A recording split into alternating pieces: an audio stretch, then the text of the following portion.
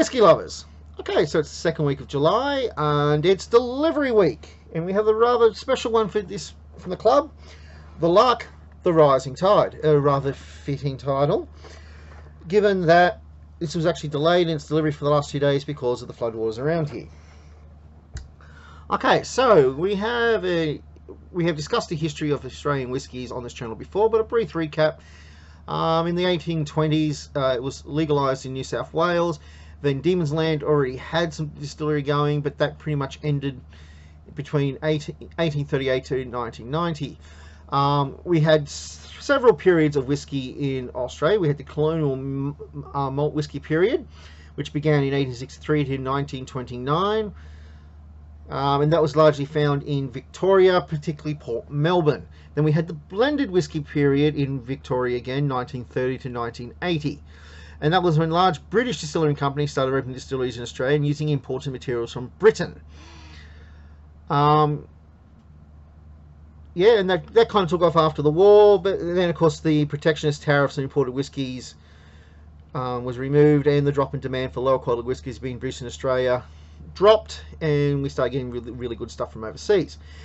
And that was where Lark Distillery comes in. Lark was founded by Bill Lark, who's now known as the godfather of Tasmanian whiskies. He petitioned the government in 1990 to be open small craft distilleries, and this began with the Lark Distillery in 1992, hence the 30-year anniversary. And this kind of bloomed, and we're in a kind of a little golden age of Australian whiskies. Now, we don't actually have any large productions of Australian whiskies, which makes them a bit harder to find. Probably increases the price a bit, but there is obviously a good demand for it, and not surprising because it's actually quite good. So, with all that done and said, let's try the Rising Tide.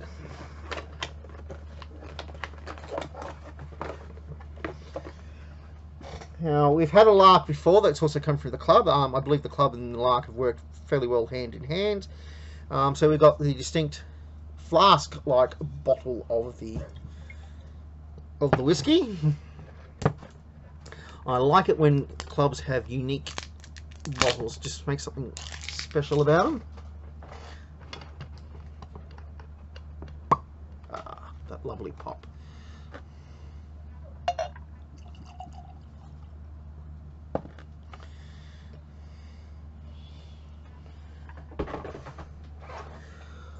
Okay, so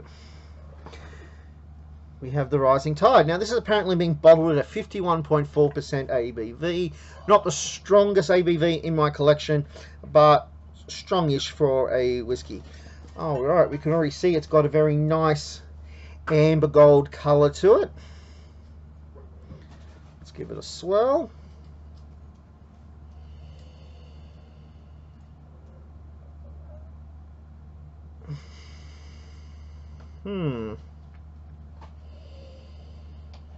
I'm tasting a rather floral type smells, maybe hints of oranges and apple,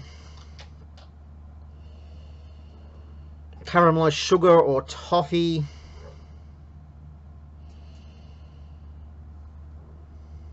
Yep, okay, let's give it a taste.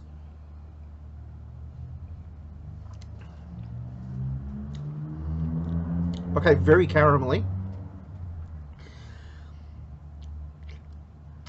There's a sweetness to it too, like a nice heavy honey. I don't know if anyone's familiar, you can actually get different tasting honeys based on the flowers the bees use. I like to usually buy a nice heavy one like an ironbark or a stringy bark. And I'm kind of getting hints of that.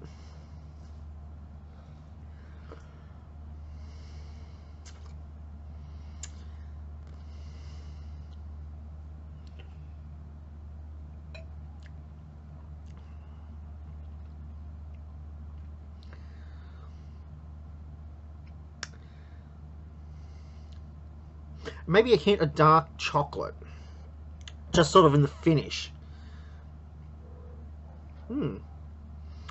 Okay, that's quite lovely. So, okay, so for anyone who's interested, the club does virtual tastings on their Facebook page. So if you just go to Facebook and look up the Whisky Club, they'll do a virtual tasting, and the one for this particular drop is on Tuesday, July 19th at 1900 hours, 7 p.m. I highly recommend going. They usually talk to someone who works there, usually someone fairly high up, or the PR person, the marketer, or the blender themselves, and they'll go on the process of making it. It's really quite fascinating to watch. So until next time, Santé.